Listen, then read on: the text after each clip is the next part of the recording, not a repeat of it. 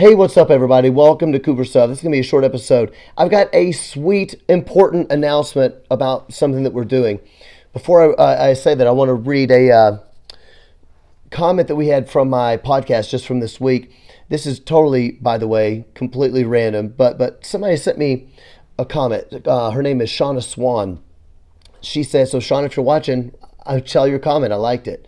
She says, the amount of people standing firm is not diminishing. It's increasing. I'm seeing it everywhere, she said. That's in response to my last podcast, which I called Standing in the Storm. My point of that being, it's kind of weird. We're seeing a lot of people fall away. It's getting harder to stand in this and the other. I like this point that she's making because I kind of tried to say it. I probably didn't say it all that clearly. I agree with her, by the way. And I think she's responding because I said in the podcast that the amount of people being willing to stand firm is diminishing.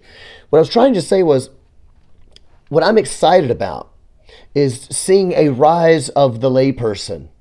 And I think we are seeing that. That is, when I say layperson, what I'm talking about is the normies. It's all of us normies. This isn't pastors necessarily. When I say like platform pastors, this isn't your big evil leaders. All right. So in other words, these are just people that go to church. They love God.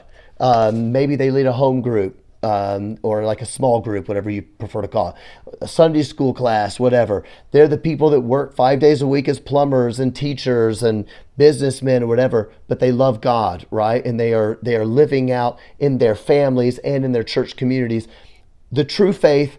And they are rising up, and they have had enough of apostasy. They've had enough of like the deconstruction movement that is trying to sort of diminish the authority of Scripture. They've had enough of people come on and say, well, if you really think about the Bible, they're starting to see through what's happening, and they are not going to be putting up with it.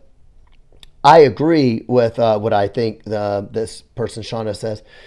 I'm seeing that too. I am seeing the rise of the layperson. It is the normies. They're not the Bible scholars. They're not the people who went to Bible college. They are the normal, average, ordinary lovers of God. And this is exciting. And not only do I love to see it, I encourage it. If that's you, it needs to happen. If you're one of those people that I know you have, because I've seen thousands of comments on Cooper Stuff, people saying, I'm starting to hear my pastor say some kind of strange stuff too. I haven't maybe understood all the language. I hear that a lot on your comments. They say, I was watching Cooper Stuff. Thanks for explaining the language because I've noticed my pastor's language changing into this and I'm concerned. I say, good. I don't say, hate your pastor. Go talk to your pastor. Set up a meeting. Find out what he means when he uses these terms. Are you saying this and this and this? Rise of the lay people is a wonderful, wonderful thing. On the flip side, and I tried to say this today, may not have done a good job. I'm saying there are two things happening at once. The rise of the layperson, I am seeing it. Go for it. I love it. The other thing that I'm seeing is a lot of voices in the public sphere. Sometimes I call them the Christian elites. I don't know what you want to call them, right? Our Christian culture elites. I called them Big Eva the other day. Some people call them Big Eva for big evangelicalism. These are going to be your elite type people. They are thought leaders. They are the intellectuals. They a lot of times are the theologians, and they write these long think pieces and they say Bible truths and sometimes exegesis, but they do it in a cultural way, right? Some of these big evil leaders are really, really going off the deep end. So here's the thing. That's what I'm talking about diminishing. Now, what am I announcing today? This is very important.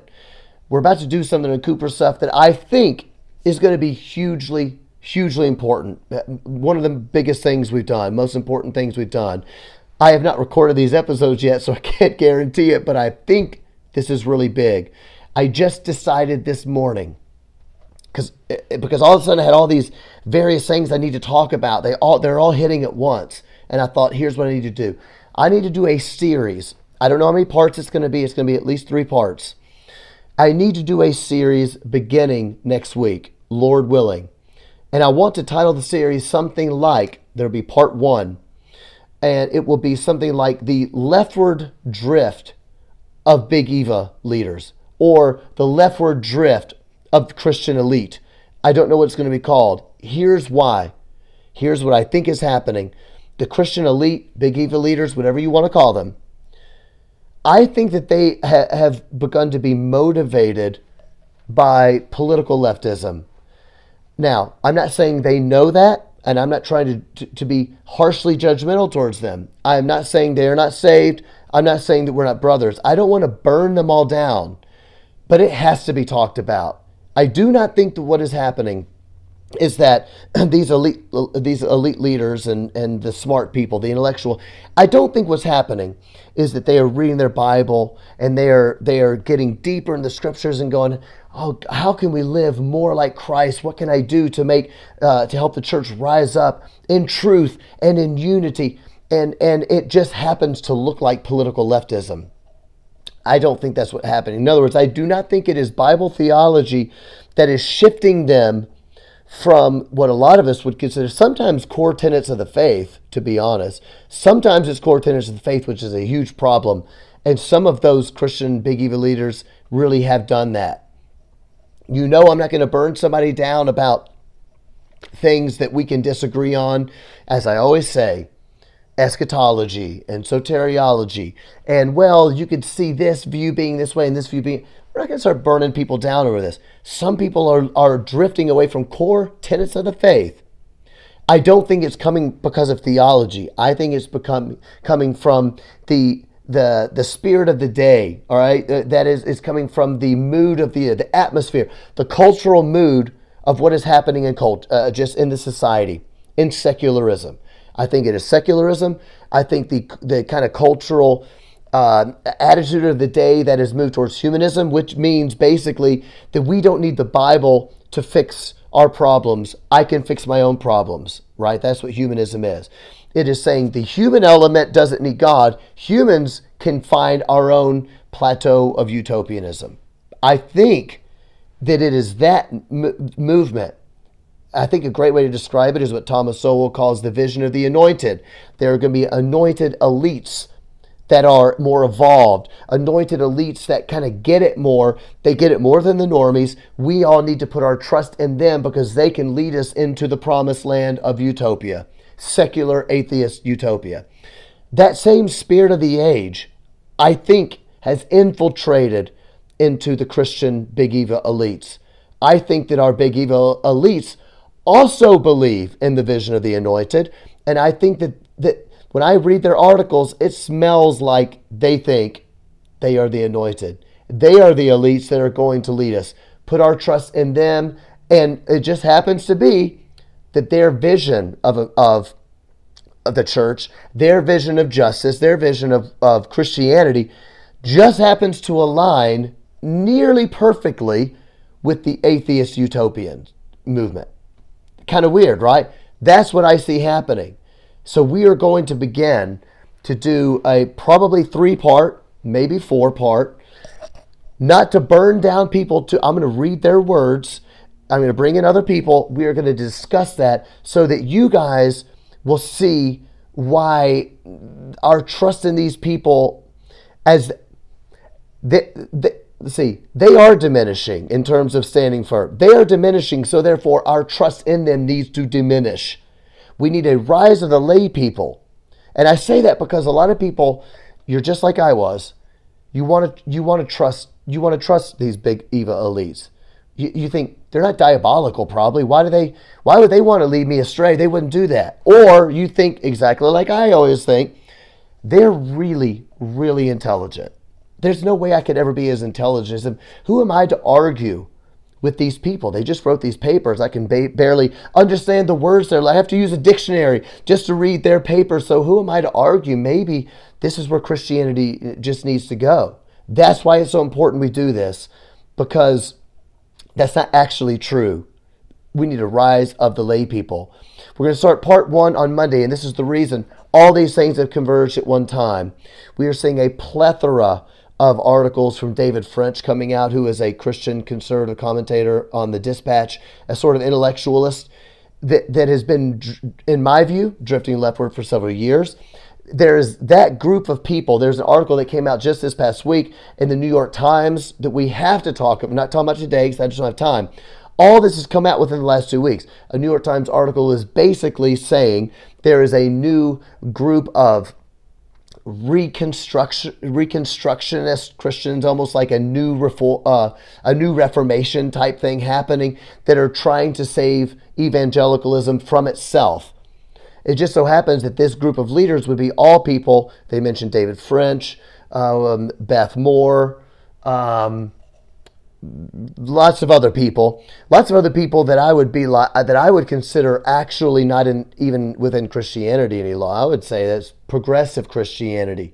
I would say that they are outside of the faith at this point. They have redefined biblical marriage, sexuality, gender. Some of them do no longer believe in hell, and that means so therefore they don't really believe in the atonement. This is dangerous stuff. Well, they've lumped a lot of these people together saying that they are saving Christianity for themselves. So we have to talk about the article. At the same time, there was an amazing article that came out on the Daily Wire. If you don't subscribe to Daily Wire, you can't read it. I'm going to read it to you and discuss it, by Megan Basham, if I'm saying her name right. I read her articles on the Daily Wire, talking about how Francis Collins, who is the director of the NIH, who they say apparently is an evangelical Christian. When I've seen his positions on things, I've found that personally hard to believe, but who am I? I don't judge the souls of men. I just see the fruit, and his positions on things like abortion and sexuality and this and the other. I kind of find it hard to believe, but hey, we're going to get into it later. How Francis Collins went to the big evil leaders, such as Tim Keller and people, in order to push the whole, this is what Jesus would do. You have to believe in vax mandates. You have to believe in mask mandates. You have to close down your churches, lockdowns, and this and the other. How that was pushed to the evangelical world through Francis Collins, who is the director of the NIH. This stuff is getting really scary. All these articles are all coming out at one time. And I only do Cooper's Up twice a week. So here's what we're doing. We're starting this on Monday. I think it's going to be one of the most important things we've ever done. I'm going to try to be gracious, but we have to talk about what's happening so that normies like you and me don't read these papers and get intimidated because we're not as smart as them. And I don't understand why that'd be happening because I'm not or whatever. No. I think it is a political worldview, a leftist ideology that they have been sucked into. I believe that it is causing their theology to drift left. It's not just that their politics are drifting left. I believe their theology, their worldview of ethics is actually drifting left because they were hijacked by this, what I would consider to be a leftist humanist movement. I understand why. It's very popular in society, and you can still be liked by society. If you've noticed, even a lot of the people on the hard left even kind of appreciate a lot of what David French says and Tim Keller and things like that. Gear up, get ready for what we're going to be talking about on Monday. I think you're going to like it, and I'm going to get some guests on, and we are going to delve into this stuff. So I know this is a short Cooper Stuff podcast. It's more of an announcement. So I hope you guys have a great week. Peace. Cooper Stuff!